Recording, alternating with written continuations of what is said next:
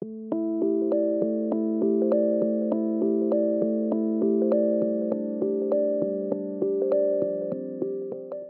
I was young, I was really obsessed with these stories about Qigong masters, where you'd hear about the old sage in the Himalayas or on the Chinese sacred mountain, and there was this Taoist mystic who could somehow perform miracles by doing all their little Qigong breath movements every day. Now, studying Qigong has been a piece of me studying Chinese medicine, and I've always been curious about what it could really do, and why I should honestly do that over exercise or do that over something else that I already really enjoy doing, that I know is going to help me live a long and a healthy life. Well, in this video, I want to share what I learned doing Qigong on and off for truly about a year. And even though I'm sharing that it's about 30 days here, I want to share some of the experiences that I had.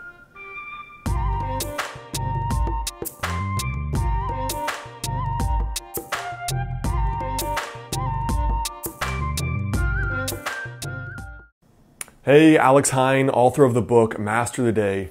Now I've included, the first link in the description is a free download for a PDF, like an infographic, which is 5 daily rituals that can help you add 10 years to your life with traditional or classical Chinese medicine. So if you want, you can click the first link in the description to download that, and then you're going to get that sent right to your inbox. So the first thing that I noticed after doing Qigong is this idea that I call somatic sensing. So one thing I've noticed that's different regarding exercise and Qigong is that I've been going to the gym for 10-15 years, and I can do an hour-long weight workout and still have cold hands a little bit.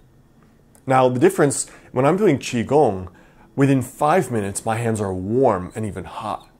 Now I think just subjectively in terms of, think about what that means for circulation, and think about what that means in terms of, in Chinese medicine there's a saying that the Qi guides the blood, or the Qi precedes the blood. So if blood is coming, then Qi is moving. So what's crazy is that how could I possibly exercise for an hour, and yet for whatever reason I'm not getting circulation to some of my extremities? In Chinese medicine, one of the reasons for doing Qigong is that it's supposed to be able to, number one, you begin to have a better radar for what's going on in your body. It helps develop this subjective sense of where are things not working? Where is the flow interrupted? Now that could be as obvious as I'm bloated, or I feel a weird stuffy sensation in my chest, or my hip hurts. But beyond that, doing Qigong is supposed to allow you to feel certain qualities of your patient better, or the person you're treating. So for example, it's allow you to get a better accurate diagnosis, a more accurate diagnosis doing pulse. It's supposed to allow you to feel things you ordinarily can't feel in regard to just palpating a person, like massaging. Just palpating a person and seeing what's going on with the channels in the body. So for me, this subjective feeling of warmth was very interesting. Now the second thing I noticed doing Qigong daily was movement. So when I say movement, one thing that Qigong is supposed to do that we talked about is make you more aware of what's going on in your body. So if you're someone that's not that sensitive, it can help you actually to become more sensitive. Now one thing that would start happening doing Qigong in the morning was that I would burp a lot. I would fart a lot. I would feel a lot of pressure in my intestines. And I would feel all these sensations. But overall, burping, farting, and then later having a strong appetite in the morning, which I almost never do, was really very telling to me that it was moving something. So in theory, Qigong is first supposed to help you be aware of those blockages, and then second, it will eventually with time clear those blockages. So to me it was very fascinating that number one, it was making me aware of what I was feeling in my body, often indigested, often bloated, often gassy, and then I would burp or I would have gas in the morning, but then ultimately I would have a good appetite. And that was very, very interesting to me because that was part of what the promise of Qigong was supposed to do. Make you aware, and then eventually move and fix some of those blockages that were actually going on inside of the body. Now that's pretty cool because that's part of the self-healing mechanism of the body and what Qigong is really designed to do, which is in the absence of movement, of exercise, of changing your diet, of taking a drug or an herb or whatever intervention it is, Qigong by itself can help regulate the person's body to kickstart that self-healing mechanism.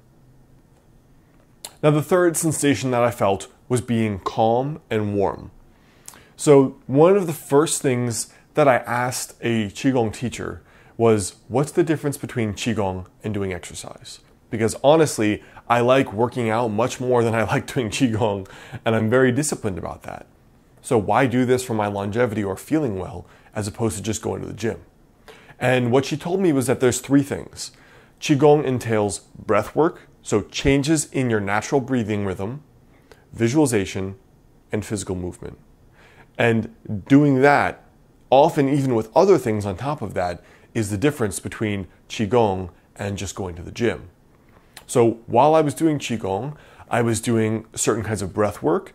So that typically meant instead of my normal breathing, maybe inhale is every 2 seconds, exhale is even shorter. My inhale and exhale were up to 8 seconds long each. So that's like a double, triple, or quadruple the length and duration of my breathing, lengthening the breathing. So you can think what all that added oxygenation does to your tissues, to your brain function, to your energy, to your digestion, to everything. Now, that is the calm part. And the warm part was that increase, obviously the increase of oxygen, made a lot more circulation for me. So I would feel warm, my whole body felt warm, my extremities warm, and calm. So it was a big difference, especially if I did Qigong after an entire 9-to-5 workday. I noticed the difference after versus before.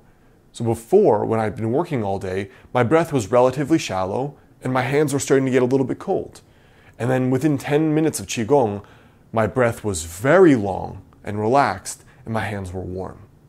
So to me, this warm and calm phenomenon was very, very interesting. And I understand how that would be very strongly correlated with longevity and a healthy life. So I hope that helps. Those are just my personal revelations doing Qigong for a while, trying to understand what it's about and why to do it. And this is one of those things that always has puzzled me and a little bit frustrated me because I couldn't understand why I should just do this versus just going to the gym, which I already love and I already do and I have done for over a decade. But hopefully that provides some insight for you as to whether or not you want to investigate it, find a teacher, or whatever. But I hope that helps. And of course, you can check out the first link in the description, which talks more about practices like Qigong. It's a free infographic that is 5 daily rituals you can use to potentially add 10 years to your life with traditional Chinese medicine. You can click that link, first link in the description, and otherwise, check out my last related videos right there and right there.